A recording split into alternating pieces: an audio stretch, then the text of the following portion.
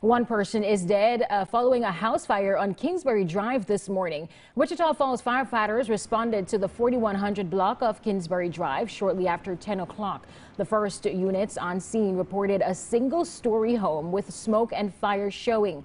Firefighters found a woman inside the front door and moved her to the front yard. The woman, now identified as 76-year-old Ruth Phillips, was found to be deceased when she was removed from the home.